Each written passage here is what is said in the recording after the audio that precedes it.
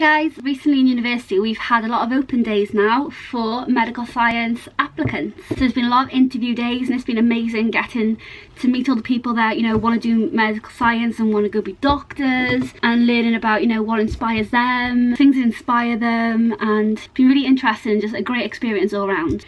There are many different types of interviews, so you can have just your normal traditional panel interview, it may be a one-on-one interview, you know, or maybe two lecturers and you. So for medical science, you usually have two lecturers, and then you'll go in, you'll speak to them, and there's a few certain things that will really help you in your interview. So first of all, dress smart. Don't come in a tux, as I've seen people do. For my interview, I wore just a simple black dress, tights, pumps, you know, and I had a blazer on with it. Guys, it's really easy.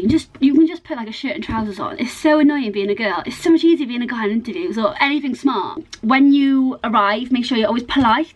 Make sure you are polite. I can't stress that enough. Always say your pleases, your thank yous. It gives a very good impression. When you are called for your interview, shake their hand. Always say, "Hi, I'm Sophie, nice to meet you."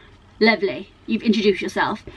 Have all your documents you need with you. Also, as you may notice, I have a lip piercing and I have various others in my ear. We take them out. Don't worry about taking them all out, but like for example this big bar I took out, I took my lip bar out.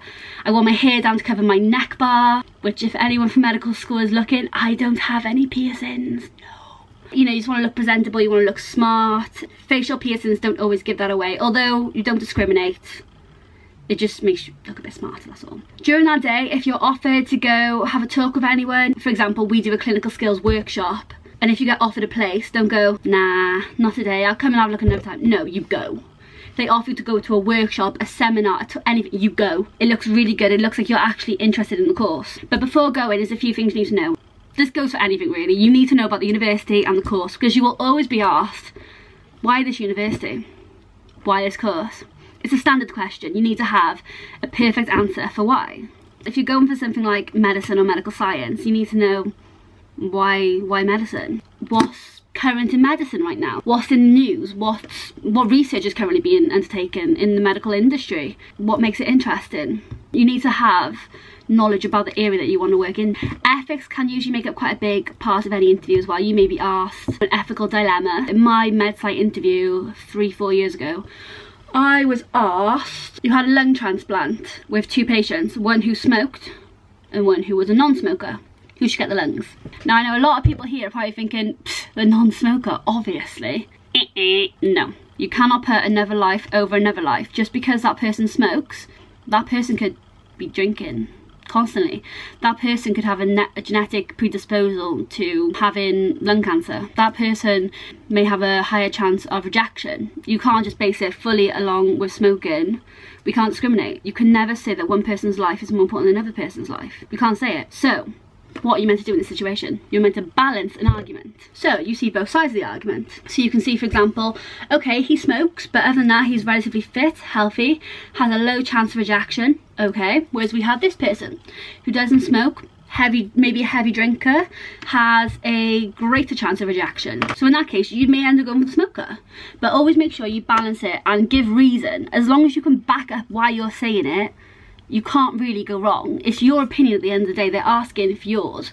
Also, you'll learn all your ethics as you go along. As an 18-year-old or 20-year-old in my case, we come to universities to learn these things, but it's a good indicator of, you know, your personal stances. Always make sure you know the requirements of the course. How will you be tested? A golden one they love to find out about MedSci is, well, what if you don't get into medicine? Not everyone gets into medicine. Some people choose not to. So what would you do? Have you got a plan in place? Would you apply again? You know, there's so many different things I'm going to ask you. Best thing to do is do research. Again, go on YouTube. Watch my videos. Make sure you go fully prepared for as much as you can do. Look up medical questions. Look up current events. They're the main things that people are going to want to know. But also, above anything, you're going to work hard. You're going to study. You want to be here. You want to be a productive member of the degree, and you are someone that can make the university proud of. You can be that person that the lecturers turn around and say, do you know what, you deserve a chance. I'm going to give you that chance. When somebody says that to you, it is the most amazing feeling in the world. Just knowing that you have people who believe in your capabilities.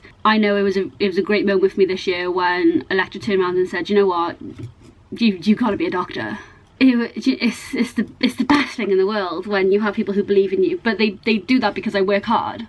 I went in and I said, look, I want to be a doctor, I work hard, I study hard, give me a chance and I will show you. And you know what? I showed him. So now it's your turn to do the same. And you can do it. If you have any questions, let me know. Go in there, be confident.